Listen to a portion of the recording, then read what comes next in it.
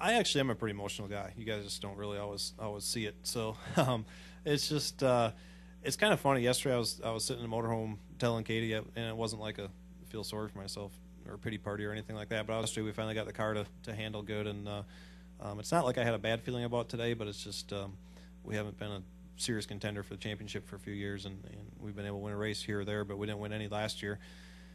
And just to be able to put it together and actually win the Daytona 500, I mean, it was just, I don't feel like I'm the best really at plate racing, and I feel like a lot of times I make mistakes, which is really frustrating. Don't get my car in the right place at the right time, and to be able to put it all together and be able to win the race is just pretty overwhelming.